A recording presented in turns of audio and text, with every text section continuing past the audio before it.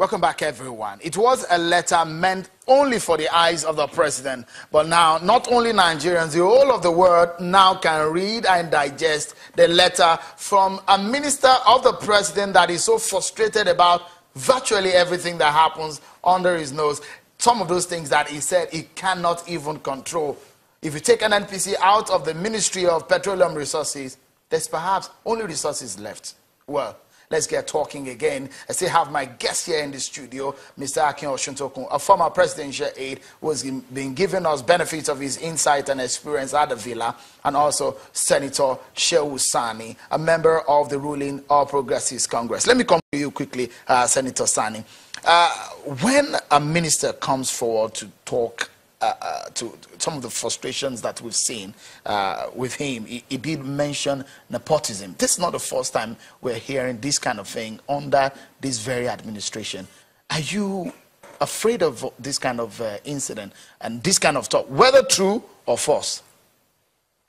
Well, it is natural when you belong to a system and you are part of a government, and you try to bring the attention of your principal to something going wrong for which he is either not aware or he is deliberately ignoring it.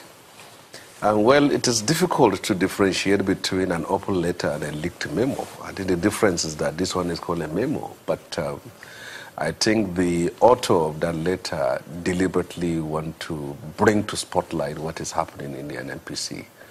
And the content of that letter and the allegations raised also raise a number of issues, not only about the NNPC, but about the whole structure of governance as it exists today, in the very sense that if a minister of state can outrightly said it's been difficult for him to access channels to which he can present his issues. And I think there is a system disconnect there. And it is simply giving credence to the fact that there exists a government within a government. There are individuals that have formed a shield, a cycle. So it is true when you said hyenas and the jackals that you made reference to. So the hyenas and the jackals are truly existing.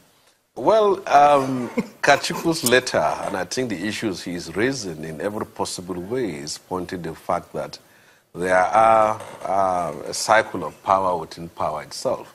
And in some cases they call them kitchen cabinet, but this is not a kitchen cabinet. This is about some persons who have surrounded the president and are exercising power to themselves and to their advantage, and also manipulating power for their own personal interests. Senator, do you think the president is aware of this situation you're talking about? Well, of the firm belief that if he is aware of this, he will have taken action. And if he is not aware of this, and this has been brought to the public for, and then he can now take action on it.